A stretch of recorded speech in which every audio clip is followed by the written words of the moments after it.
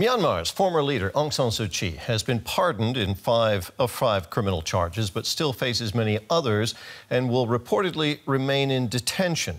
The military ousted Suu Kyi's elected government in a coup in February 21. She's been in detention ever since and was sentenced to 33 years in prison.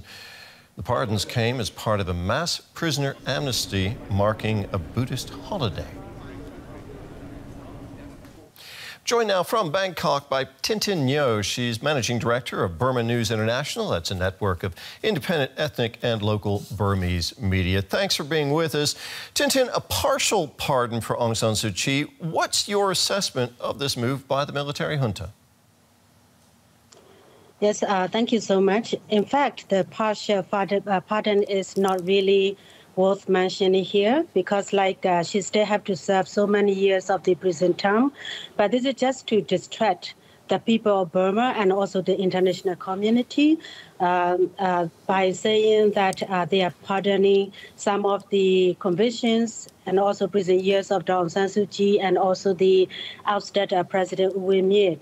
So that it is just giving some kind of hopeful, some kind of a fake hopeful for the people of Burma. So and also it's also in a way of distracting that they have extended another 6 months emergency, state of emergency.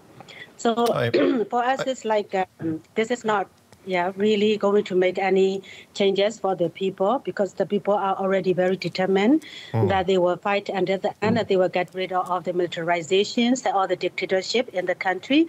So every one of us are standing until now with a good resilience. Yeah. Let me ask you about that state of emergency. It's been extended by a further 6 months.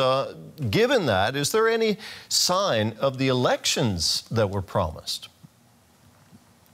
Actually, this is in a way of delaying the elections because they cannot really organize the election in the near future because it is they can the third of the country townships are not under the military junta. So that means that they are not going to, the election is not going to happen any sooner. That's why they extended another 6 months for the emergency.